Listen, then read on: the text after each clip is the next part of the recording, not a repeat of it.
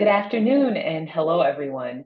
Welcome to our Global Perspectives on Race and Racism speaker series. My name is Dr. Jaira Jane Harrington, Assistant Professor in the Black Studies Department at UIC.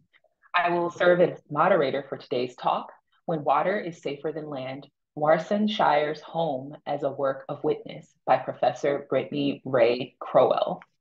Here's the rundown of today's schedule. First, I'll provide some background about the series. Second, I will introduce our speaker. She will share her presentation. And last, we will have open Q&A where comments in the chat will be acknowledged, and you can also raise your hand, just so that you can dialogue a bit with our guest, and then we will close for the afternoon. Before we begin, I would like to offer some background about the series.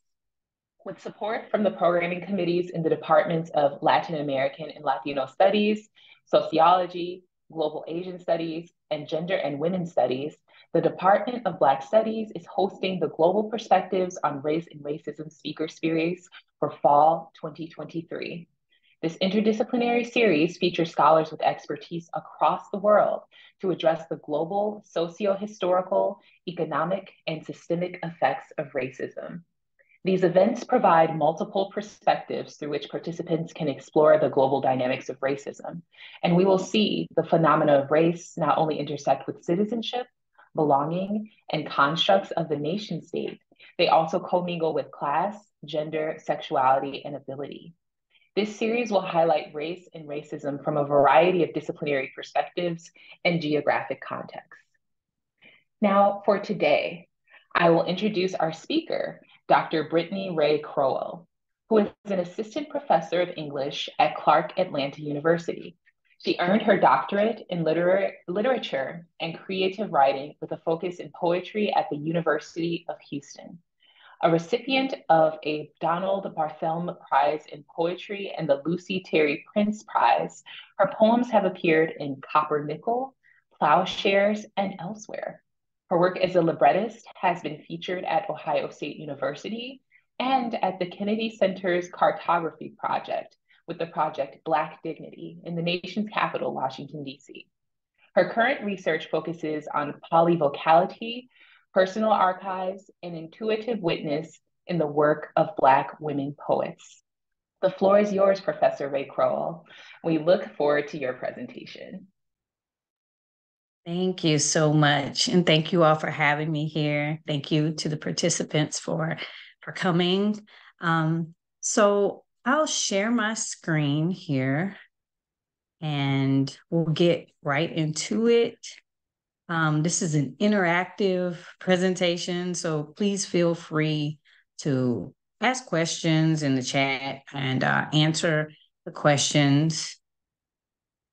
So let me just get this set up here.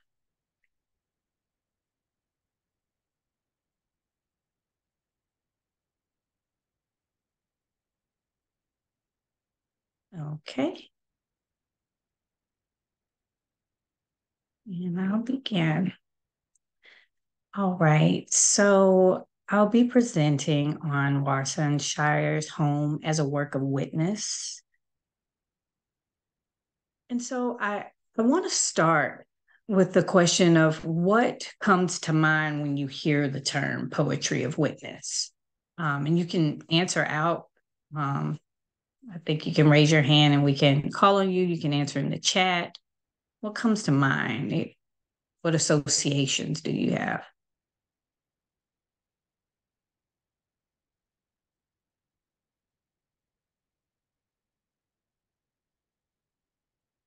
Any takers?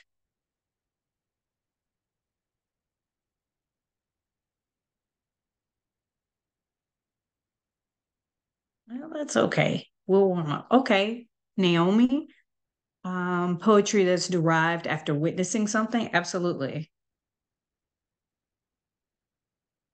Anyone else?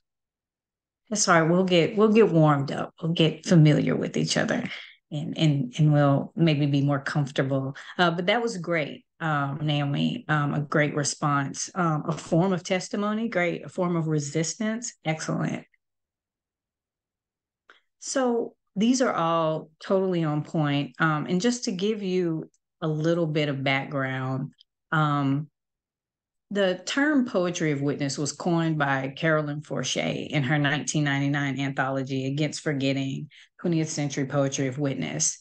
And the poet defines the genre of work, poetry of witness, as work that exists within the social, which is a space that intersects between the personal and the political. So the intimate experience that we have when we enter sort of the political or the political sphere.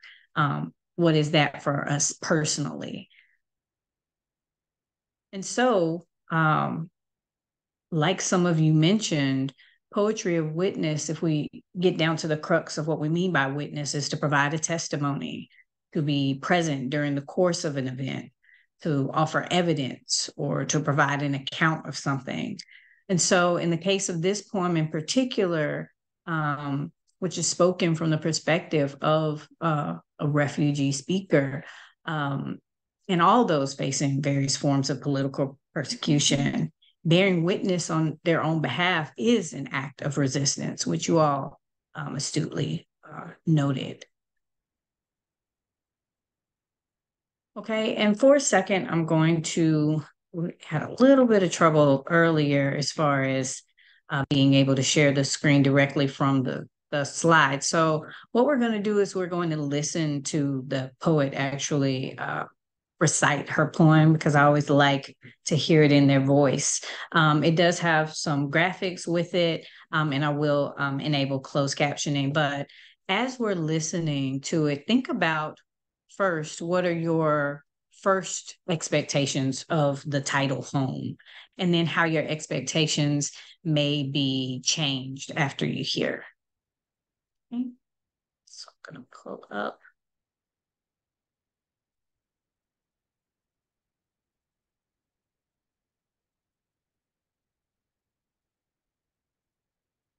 Okay. Is everyone able to see the YouTube screen? Yes. Great. Thank you.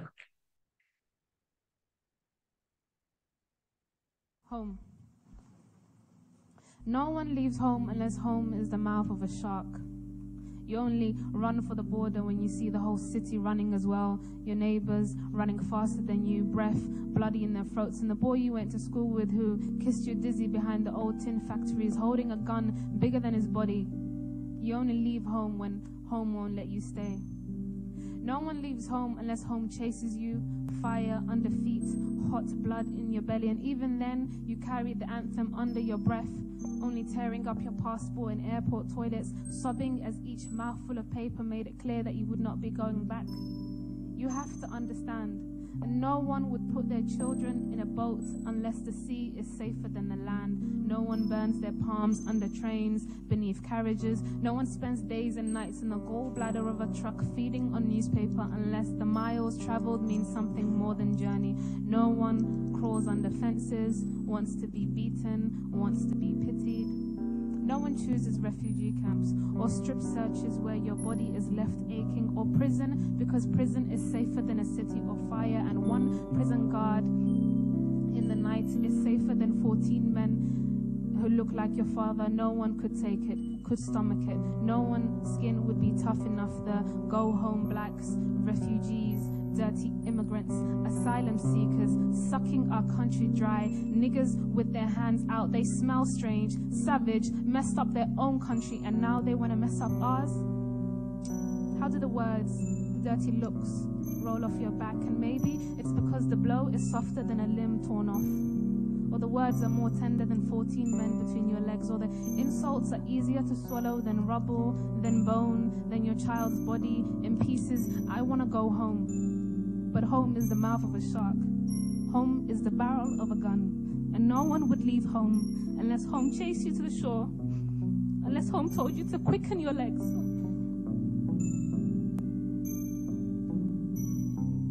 Leave your clothes behind. Crawl through the desert. Wade through the oceans. Drown, save, be hungry, beg, forget pride. Your survival is more important. No one leaves home unless home is a sweaty voice in your ear saying, leave. Run away from me now. I don't know what I've become, but I know that anywhere is safer than here. So, and if you would like to follow along, oh, great. Yes, the poem is in the chat. So if you want to take just a minute to be able to sort of like process the poem for yourself, Dr. Harrington, they've already seen the poem, but to just take a moment to kind of sit with some of the lines. I'll go ahead and share my screen again.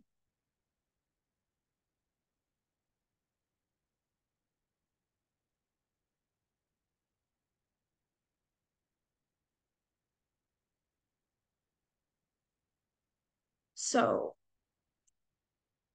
some of the expectations that we have when it comes to this particular poem, as I said before, are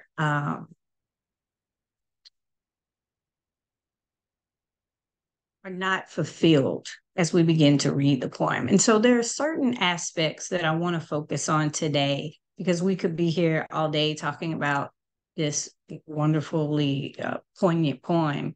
But the purpose of Poetry of Witness is not to transform readers into witnesses necessarily, because there's no way that we can be actual witnesses just from what we read, not in the same way as the speaker or someone that has experienced it, as the poet that writes about it.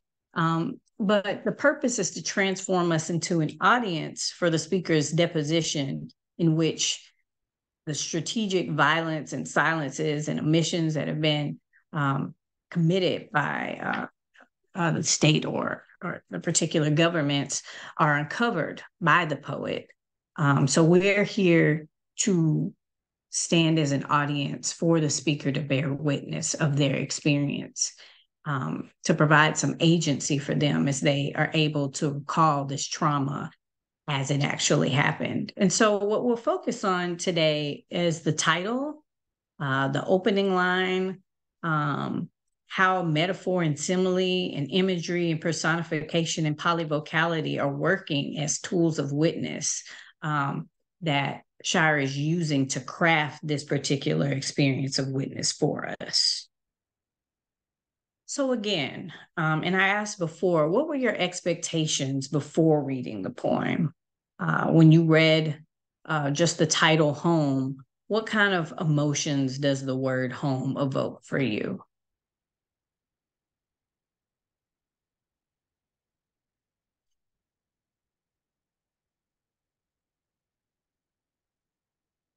Comfort, absolutely. Memory, warmth. These are excellent responses. Secure, safe, absolutely.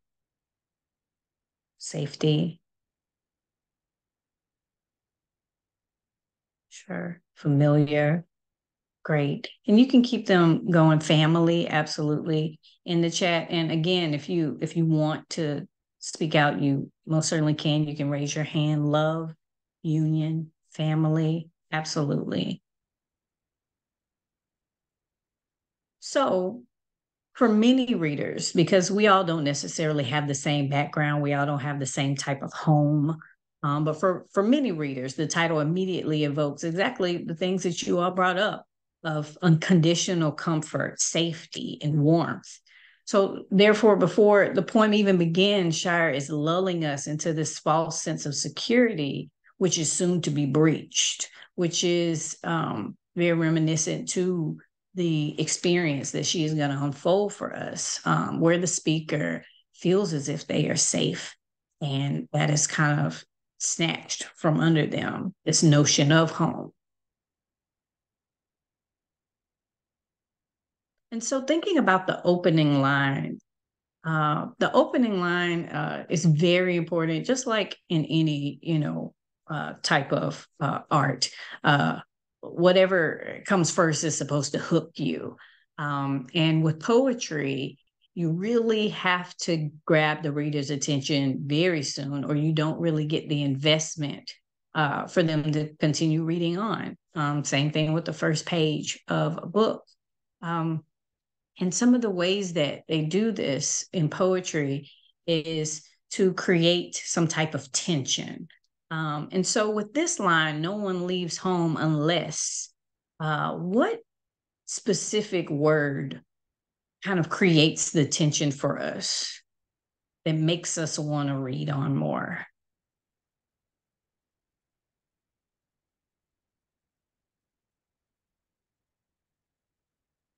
Absolutely.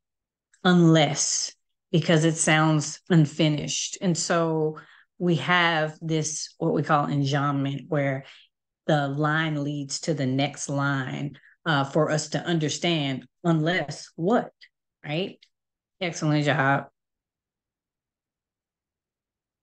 And so, unless is a conjunction. And the actual dictionary definition is except if. So used to introduce the case in which a statement being made is not true or valid, or that you're going to contradict whatever it was that you said. And so she's introducing the scenarios, scenes, conditions, and contexts the speaker knows to be true, which counter other narratives crafted against their own testimony. So unless is a signal for us that there's an exception which betrays these expectations for stability that were alluded to in the title.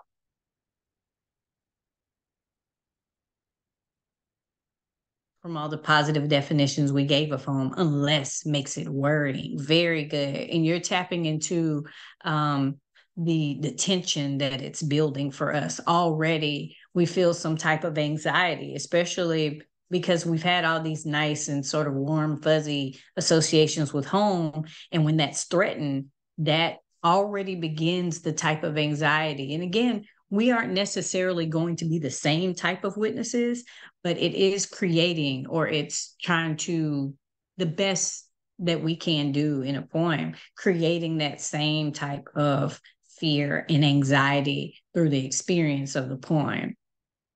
So these are great observations. Okay. And so throughout the poem, there are several instances of metaphor and simile, but some specific ones that we're going to talk about today. So where do you all notice where the author uses metaphor versus using simile?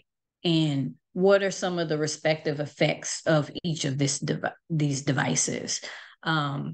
So is there a particular metaphor that you see? And again, and I know you probably already know the definitions to these, but just in case I put them, a simile is a comparison that uses like or as, and sometimes than. And a metaphor does not use like or as. So is anyone able to point out a particular metaphor? And if you need a little hint, it's repeated.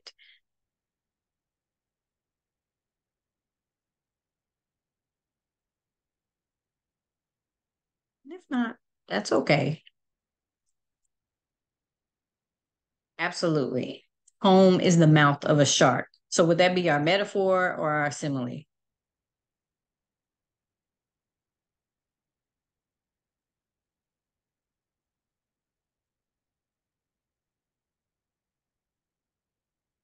Metaphor, absolutely, because it doesn't use like or as. Excellent.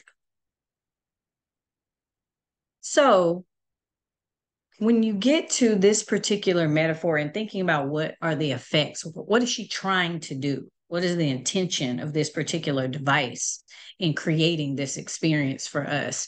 Home is the mouth of a shark.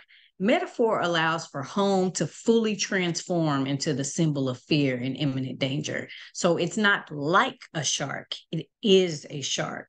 And so it's a more intense and more powerful effect to use a metaphor in this instance, because it's not likening it to anything. It's not adjacent to it. It becomes the embodiment of the thing that you're comparing it to. Whereas some of the similes that are involved. Water is safer than land, a gun bigger than his body. And this isn't less effective, but they're just doing different things. Here, water is safer than land. It forces us to try to contemplate and conceptualize placing one's faith in something fluid, literally and figuratively, thinking about the water and the nature of it. That's something that's unstable over what was once represented tangible and stable.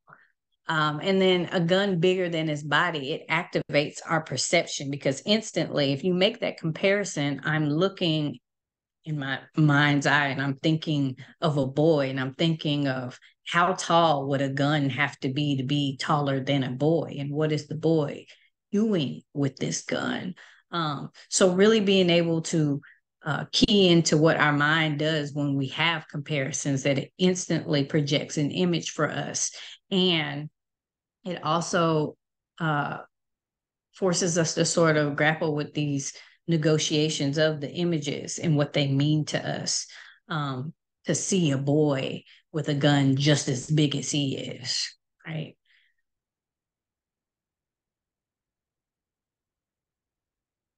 Okay.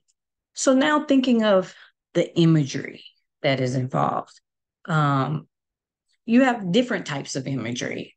You have concrete imagery, perceptual imagery, and conceptual imagery. So concrete imagery is the type of imagery that is vivid and clear, right? So if I say I peeled my orange that was so bright against the gray of December, that is very clear. I can see that, right? Whereas perceptual imagery is kind of figurative, it's metaphorical. So if I say the tower of my wife's wrist, I can see that, I understand that a tower is long. So I'm comparing my wife's wrist to something that's long. I must be saying that her wrist is long. And whereas conceptual imagery is like the most figurative, and it requires more of like this visceral or intuitive understanding. So if I say something like, and these are all from other poems, but if I say something like, I am a bowl of howl, I have to sit with that for a second and think about what that might mean. And I might not get a clear meaning, but it's something that I can feel and I can sort of intuit what that means. It requires that type of work. Before we move on to personification, thinking of imagery, what type of images are involved or that you see in this particular poem?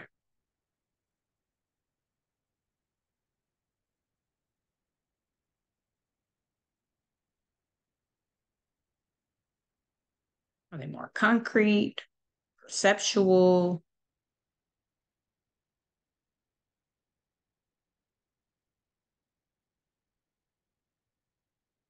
So even if we take the metaphor, thinking of the mouth of a shark, absolutely concrete. We can see that, right? It made me think of, Jaws or something. Maybe not Jaws, because that can be a little, cartoonish, but definitely I could see that. Okay.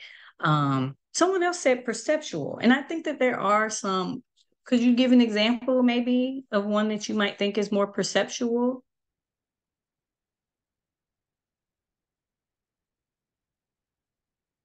I think that could work. There are some.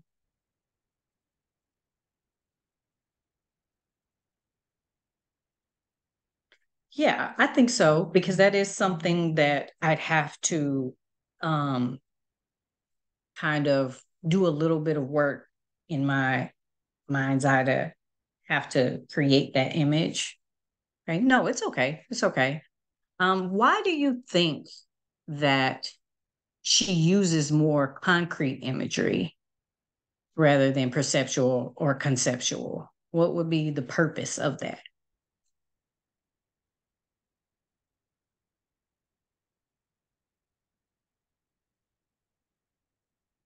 Because everything in poetry is intentional to describe the experiences in detail. Absolutely. So you can see what she might have experienced firsthand. Absolutely.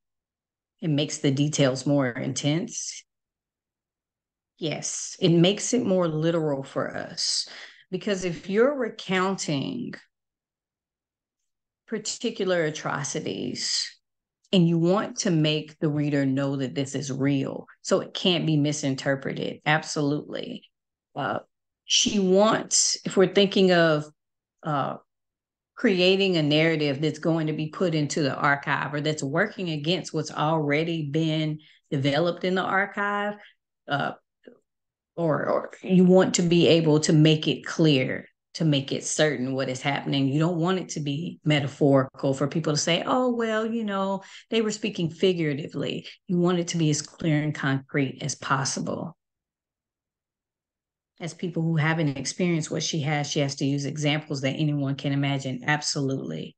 Okay. So that's why she uses the metaphors that she uses, or that's why she uses particular words that are going to be very, very clear. The language even complements the imagery and the fact that it's not super complicated diction, because she wants it to be as clear as possible. Okay.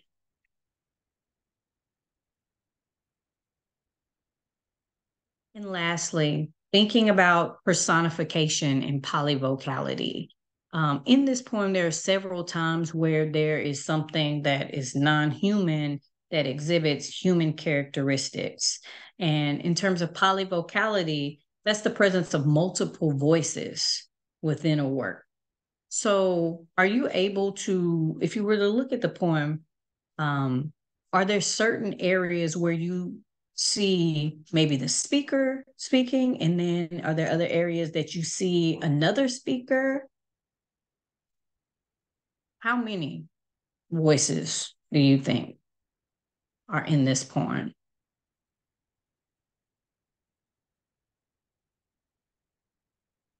We know one for sure.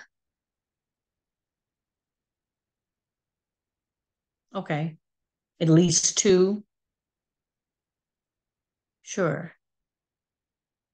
Two.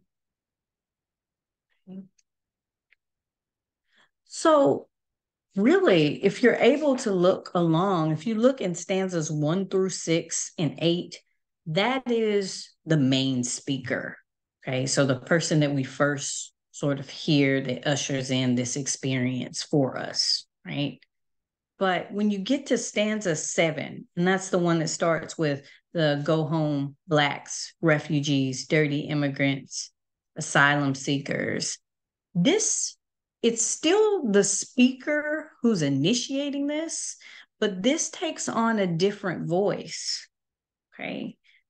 This takes on the voice of those who are speaking out against these particular refugees and using the exact language, the oppressor, absolutely.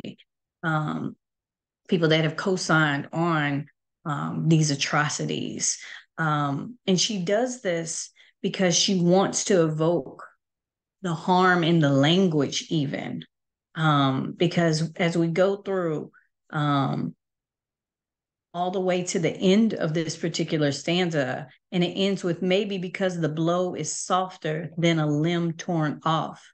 So as we're reading this, we have a reaction to it. It's difficult to hear these things that are being said and to know that these are things that are actually being said, but it sets up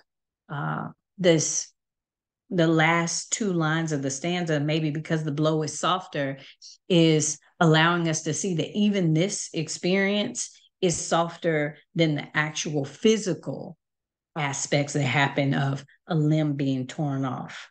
The next stanza, or the words are more tender than 14 men between your legs. So saying that the names that are being called is nothing compared to how it snowballs into the physical violence. And then lastly, stanza 9. Whose voice is stanza 9? No one leaves home, exactly, until home is a sweaty voice in your ear saying, leave, run away from me now. I don't know what I've become. but I know that anywhere is safer than here. Why does she end that way? Why does she end with home? And in this particular moment, what home is saying?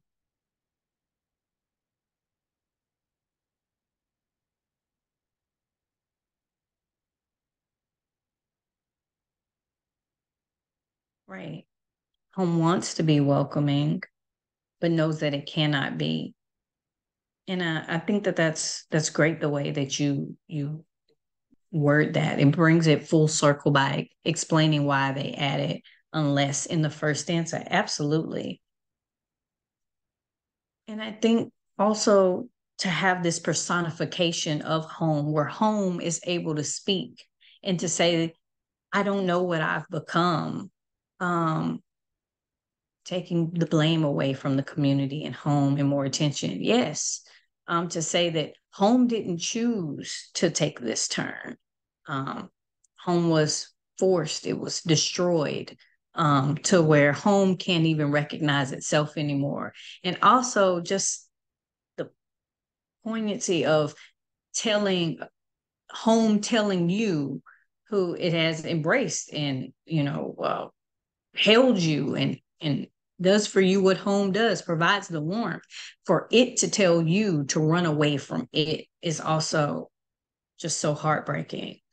And so to leave on that note, the tension that was started in the first, it ends with this same intensity. And it almost feels not unfinished, but it feels unresolved too. So excellent responses. And so to end my presentation, I wanted to conjure up Audre Lorde. In her essay, Poetry is Not a Luxury, she says, for women, poetry is not a luxury.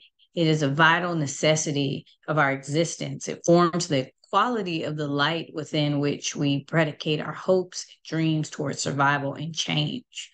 So in this way, we see that with Warsan Shire and other poets of witness, that this is not, sort of the luxury of poetry that we think, that you sit in your, in your comfy, library and you're writing these love poems and everything is fine. But that it's vital for existence. It's vital for the narratives to be able to be redressed, and for the truth to be revealed. So I thank you, and I appreciate you having me. And are we opening for questions? Yes, we are. Thank you so much, Professor Ray Crowell. I would like to invite our students to ask you some questions, perhaps give a little bit of feedback. And so raise your hand, drop comments, and we can engage our speaker.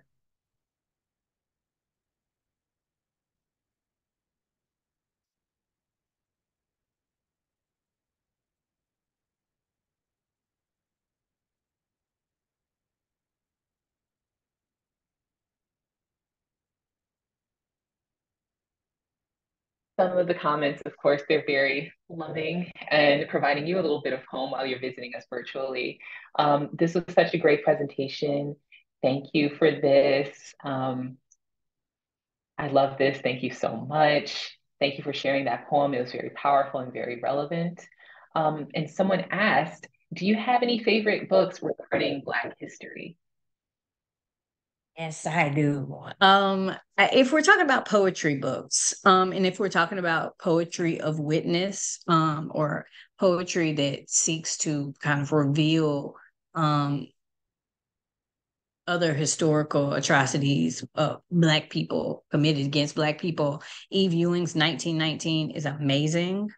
I think that one of my favorite books is Magnolia by Ava Jordan, which tells the story of Magnolia Cox, who was the first Black person to go to the National Spelling Bee, and how she was given a word that allegedly wasn't on the list and how that affected her. Those are just two offhand that I could think of in terms of poetry. Ariana Benson's Black Pastoral, Vivi Francis, Forest Primeval. Those are some first. But if you're looking for just historical poetry, definitely 1919, because it's talking about the race riots that happened in Chicago. And it gives excerpts actually from different newspapers during that time. Thank you so much. Another question, how did you get into poetry? Personally, I've always wanted to do it as a hobby. So give us a little Wow. bit about your backstory and your connection to poetry. Oh gosh. It's gonna sound really cliche, but like I started writing really, really early. I would stay with my grandparents who were educators, and they had so many books, and they had one anthology, and I wore it out. And I just always wanted to be like those writers. I would just memorize poems at my grandparents' house until my parents could pick me up. Um, and so, yeah, just being able to, also, put my little experience down. I wrote my first poem at about 7 years old, in a little notebook that had ladybugs on the cover. And it just went from there. So thank you for asking. Thank you, thank you. Yeah, Sweetie says, I've always had appreciation for poetry, specifically this kind of poetry, but this presentation provided so much context. And we do appreciate the help in reading through this poem with you. Marissa asks, what are some of your favorite poems? Oh, wow. Um, Again, I love Eve Ewing. She's amazing. She's generous. And she has a poem called I Saw Emmett Till. Of course, I'm gonna butcher my favorite poem title, but I saw Emmett Till yesterday in the grocery store. And it's just so poignant the way that she sort of unfolds this world where Emmett Till is alive and gets to grow old and is able to exist in this poem, which is what I think is when we're thinking of uh, what Black poets can do, what poets can do, um, is to be able to use our work as these sites for, as she calls, time machines or what if machines. And so allowing this poem to kind of be not just a resting place, but like an alternate dimension where he is able to escape harm. It's just beautiful. So, and then if you're going to take it, super old school, one of the first poems, and I kid you not, I memorized The Raven by Edgar Allan Poe. That was like my jam. So, those are just two if you're looking at two sides of the spectrum.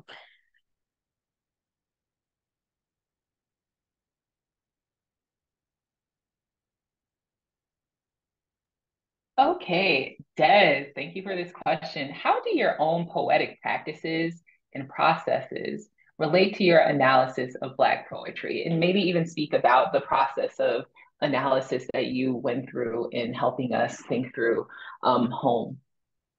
Oh, this is a great question. Well, one of the things that I do, I'm really into craft.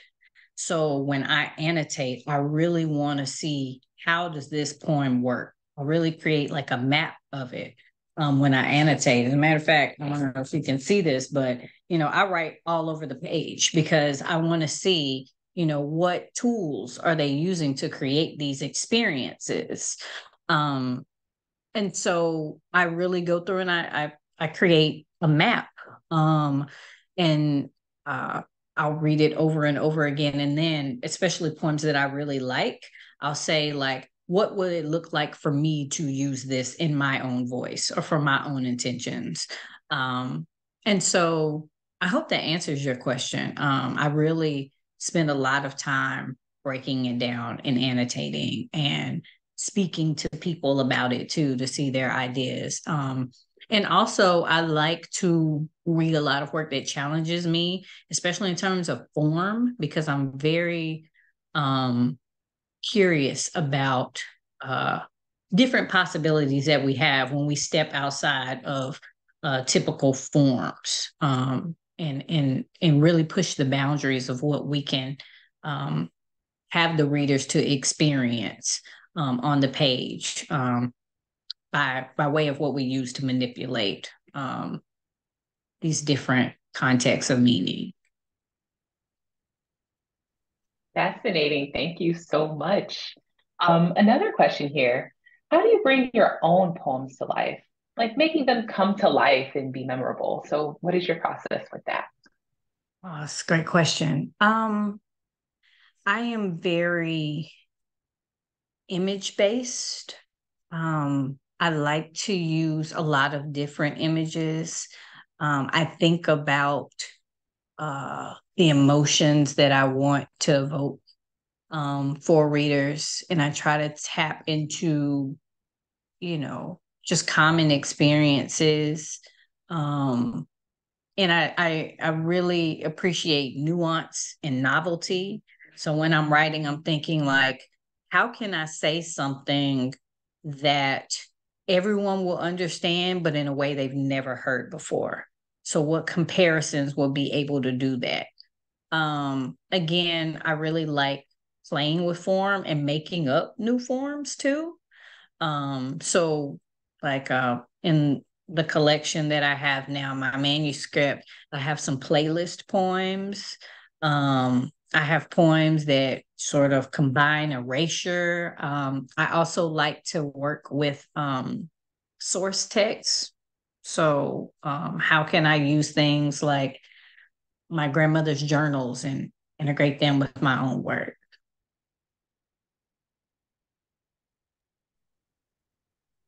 Thank A you. playlist poem sounds super dope. Indeed, that does. Um, any other questions for our speaker?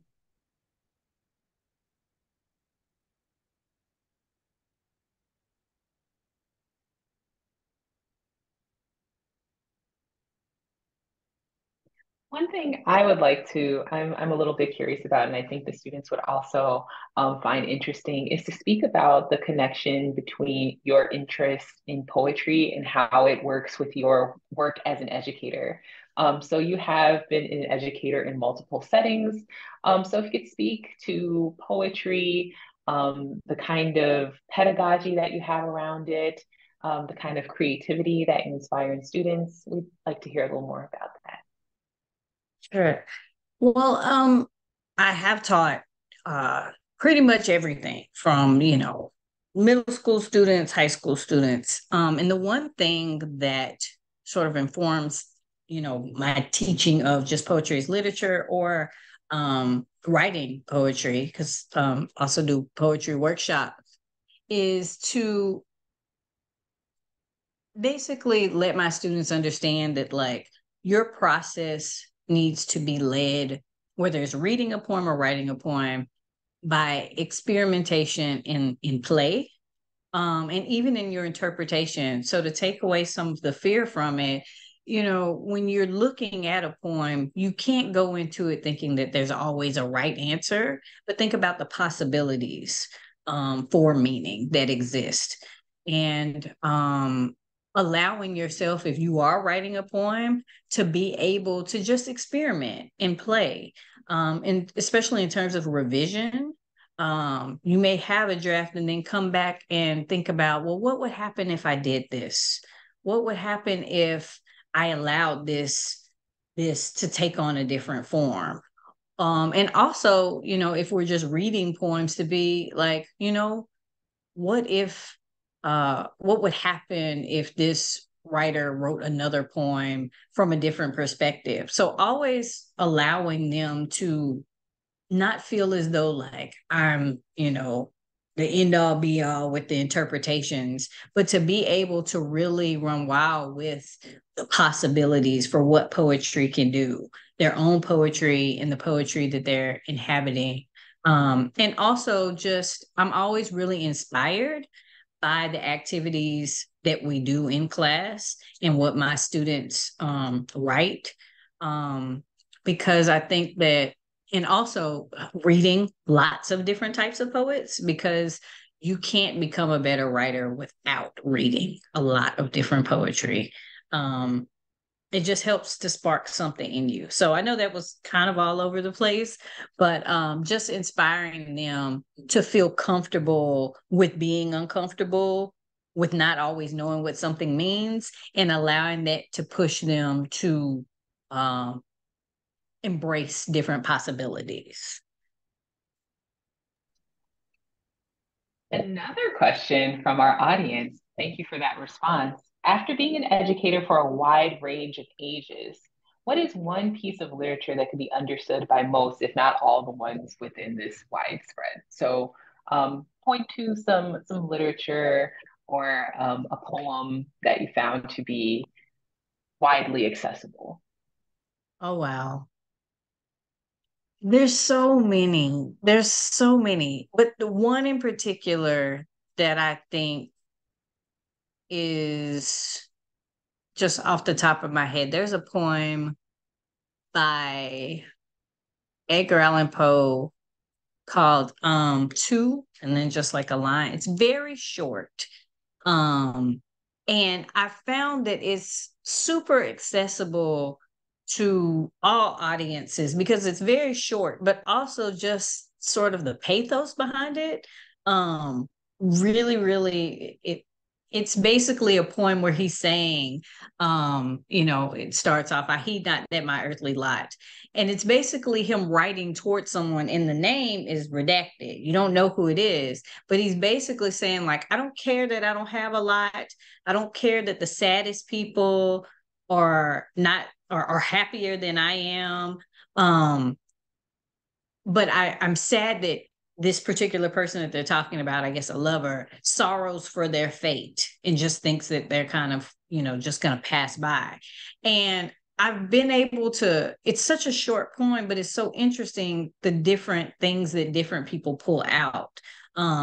Younger students liken it to, different social media posts of when you're, you know, calling out to somebody, but you don't say their name. And they brought up, what would that look like in today's age?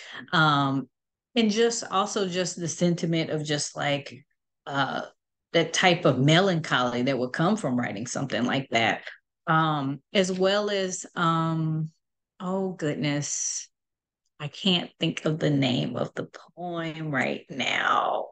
Harriet Mullins's Dim Lady, which is basically a poem that takes one of Shakespeare's sonnets and creates it in kind of modern day language. It's almost like a translation, a modern translation.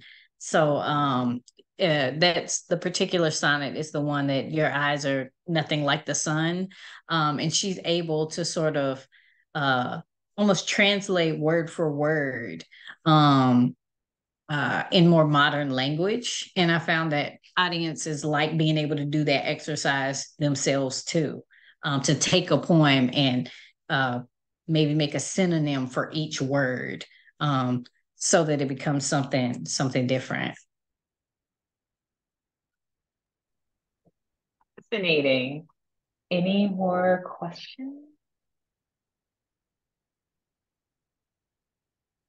Do you have a favorite Shakespeare play? Oh, you know what? I like Julius Caesar. I always really love teaching that. Um, and this is gonna like tell my age, but there's a part where like he's basically saying like, I'm not gonna like run away from whatever the situation was. And I remember when I first started teaching, Lil Wayne had a song out and it was like, I'm not gonna pick the day to start running. And I just always think of that when I read it. So that's why I also like to integrate music into the curriculum. I'll be teaching a course on hip hop as secular scripture next semester. So I like to play with different genres with poetry and literature too. Could you say a little bit more about that?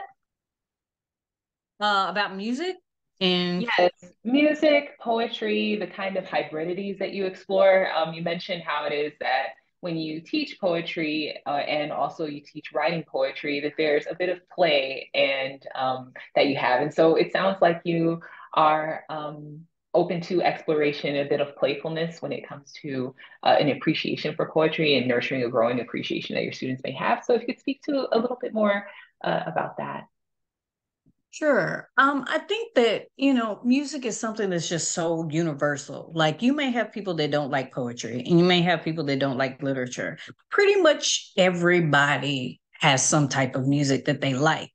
And music is so great for setting like tone and what we call like maybe like aura too. Like if I hear a song or if I see a reference to a song in a book or somewhere else, I instantly am taken back to a particular time or a particular like mood from that time. And so being able to fuse the two, I feel like makes for an easier transition sometimes into harder genres. Like I've had people to say, I didn't like poetry, but once I saw, how it can evoke, the same feelings or emotions as music, then, I was on board. Or, just finding examples of poems that make references to songs because it's almost like a little Easter egg. If I'm reading a poem or if a student writes a poem and puts in a song that I don't know, I have to go. I can't help it. It's like a word that I don't know in a text. I have to go and look it up so that I'm in on like the joke. So that's kind of what I think of. And in terms of just thinking of how music does become like our own poetry. I won't say that lyrics can always be considered as poetry, but they become so precious to us that we're able to recite them like we recite poems or like we recite scripture. So that's kind of the different work that I'm interested in and being able to fuse those two genres. Awesome. A question here, or a kind of comment requiring a response. Sam wants to know if there are any hip hop artists from your teaching that you can recommend. Oh goodness. I One of my favorite rappers is Big Crit out of Mississippi. Um he's just amazing. Um I like Isaiah Rashad. Um in terms of there's a Houston artist named Maxo Cream. Really like him. He has this one particular song called Roaches that's just great storytelling. So those are a few that off the top of my head that I'm thinking about. And I'm also trying to like super appropriate. Um, but I those are the two that or the two or three that I thought of off the top of my head. I'm interested in where hip hop is going and where rap is going. So I don't cancel anything out. I really could use anybody. But those are just some that I know that I've used before. I know that, and I'm from Texas. Charlie Boy is an old school rapper, but when we talk about hip hop as secular scripture, hip hop as religion, I really like to talk about his cadence. How he sounds like a deacon, singing an old 100. So yeah, those are a few off the top of my head.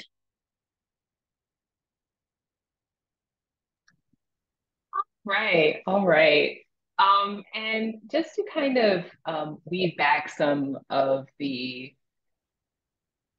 um, some of the language that you had earlier in talking about poetry as not a luxury and thinking about that through the lens of Warsan Shire and Audre Lorde.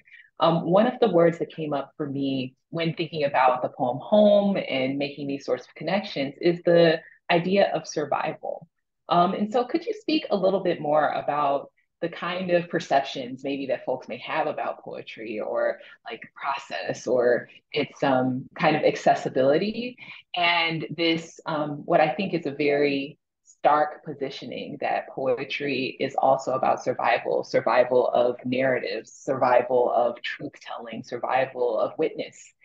So could you speak a little bit more about that? Sure. And it's a great question. I think that, and this is something as, a former public school educator that I try to sort of resist against. I think that we are taught from a young age that poetry is something that belongs to maybe like an elite class for some reason, that it's something that is very difficult and is supposed to be difficult. And that it's one of those things that either you get or you don't get. You're either a poetry person or you're not. But I like to think of it as, again, just like, music. There's some type of poetry that is for you. And as far as survival is concerned,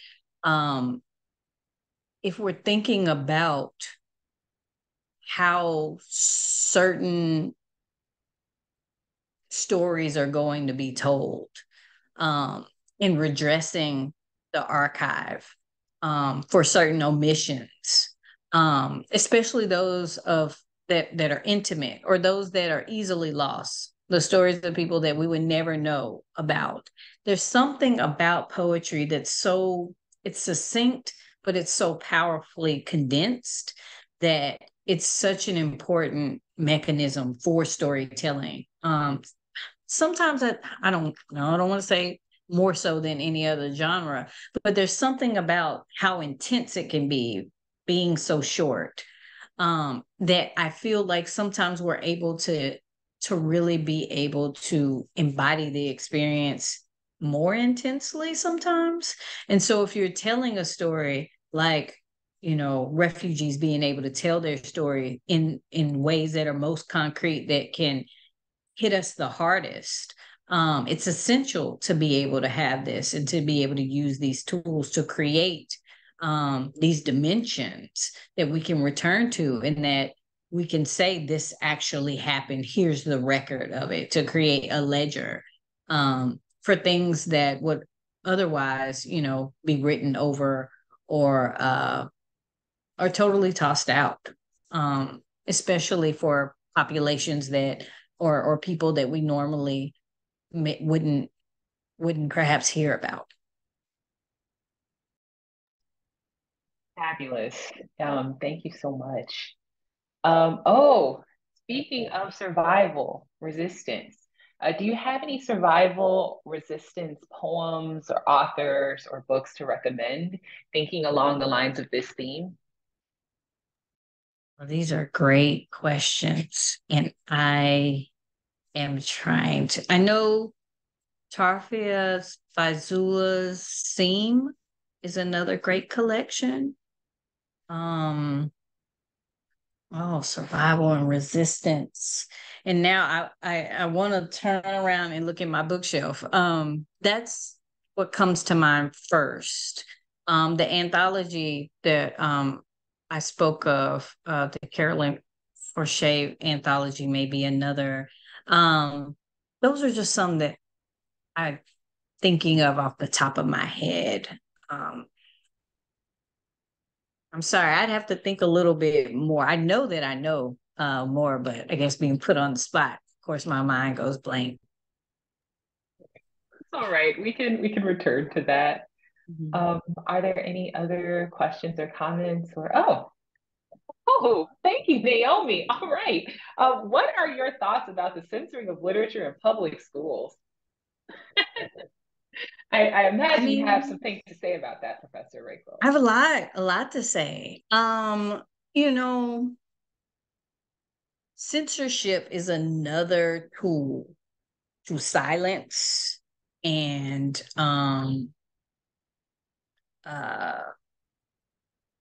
it's another tool of control. And I feel as though, we don't give enough credit for what students are able to process, and we don't give enough credit to teachers to be able to use their good judgment that they've gone to school many years for and continue to go to school to be able to present to students. We're not saying that you throw anything at these children, but it's about the way and the intention behind it. A good example of this was when I was teaching middle school in Houston. I taught the poem that I brought up earlier, the Eve Ewing poem. I saw Emmett Till this week at the grocery store, which is, very heavy, because they had to have the background of Emmett Till, which they were already reading another book, I think called Ghost Boy, that talked about Emmett Till. They had also seen the show, mine slips me now, but they had already seen different events. And also, to make a long story short, we did an exercise where these students wrote a poem like I saw Emmett Till this weekend at the grocery store, where they took a figure from history and put them in another place. I didn't tell them what to write about, but one student decided to write a poem about George Floyd. And the poem was, I saw George Floyd at the park. And it was beautiful the way she created a space for George Floyd to still exist. And I had put the poem on Twitter and I'm not a big Twitter person, but it went viral. And one of the critiques, because, on Twitter, it's always a fire. There was a critique, was like, why do children have to learn about Emmett Till? They're already seeing so much violence today, and they're aware of it. And so poetry and being able to have certain books helps them to contextualize what's going on in their world for themselves. Your job as an educator is to be able to guide and direct that with certain texts. So you don't just give them a book that's about something that's very, it has to be age appropriate. And you have to have age appropriate practices to be able to do that. But again, it's about trusting students and making text relevant and rigorous, and trusting educators to be able to do that. Because if not, once they get out and they go into college, they don't have the foundation that they need to be able to read certain texts. So I hope that answers your question. Thank you so much. Are there any other questions or comments?